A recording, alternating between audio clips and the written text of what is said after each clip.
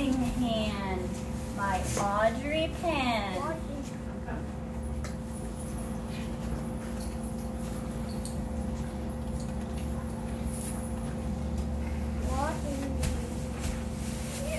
Chester Raccoon sat at the edge of the forest and cried.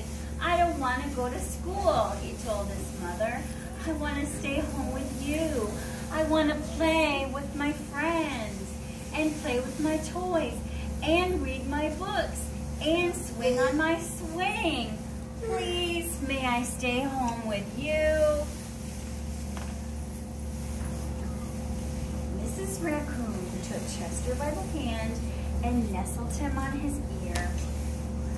"Sometimes we will have to do things we don't want to do," she told him gently, "even if they seem strange and scary at first. But you will love school once you start.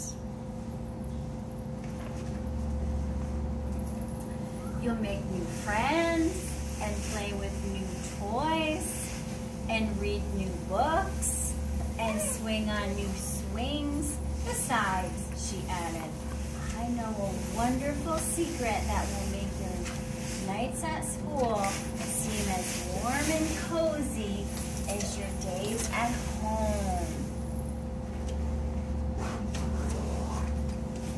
Chester swiped away his tears and looked interested. "A secret? What kind of secret?" "A very old secret," said Mrs. Raccoon. "I learned it from my mother, and she learned it from hers. It's called the kissing hand." "The kissing hand?" asked Chester. "What's that?" "I'll show you." Mrs. Raccoon took Chester's left hand and spread his tiny fingers into a fan. Leaning forward, she kissed Chester right in the middle of his palm. Chester felt his mother's kiss rush from his hand up his arm and into his heart. Even his silky black mask tingled with a special warmth. Mrs. Raccoon smiled. "Now," she told Chester, "whenever you feel lonely and need a little loving from home, press your hand to your cheek and think, 'Mommy loves you, Mommy loves you.' And that very kiss will jump to your face and fill you with toasty, warm thoughts." Scoot over here a little bit. You gotta move from him, okay? Scoot over. Cameron. Hands to yourself. She took Chester's hand and carefully wrapped his fingers around the kiss.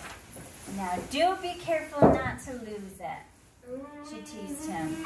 "But don't worry, when you open your hand and wash your food, I promise the kiss will stick." Scoot. Chester loved his kissing hand. Now he knew his mother's love would go with him wherever he went.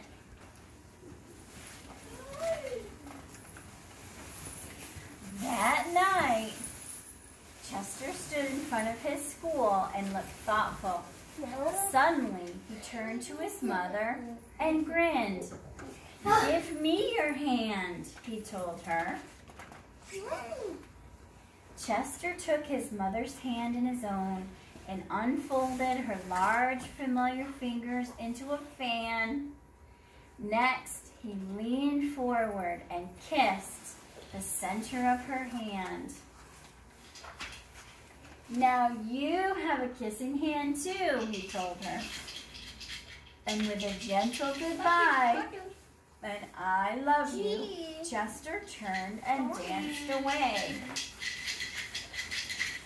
Mrs. Raccoon watched Chester scamper across a tree limb and enter school. And as the hoot owl rang in the new school year, she pressed her hand to her cheek and smiled. The warmth of Chester's kiss filled her heart with special words. "Chester loves you," it sang. Chester loves you. Yes.